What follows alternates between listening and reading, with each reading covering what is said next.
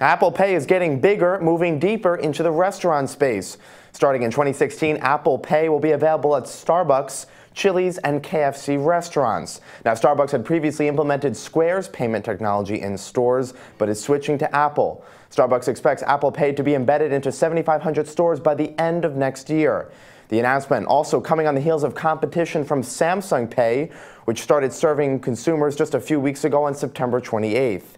Apple Pay launched a year ago in about 220,000 store locations, including Macy's, Whole Foods, and Target, among others.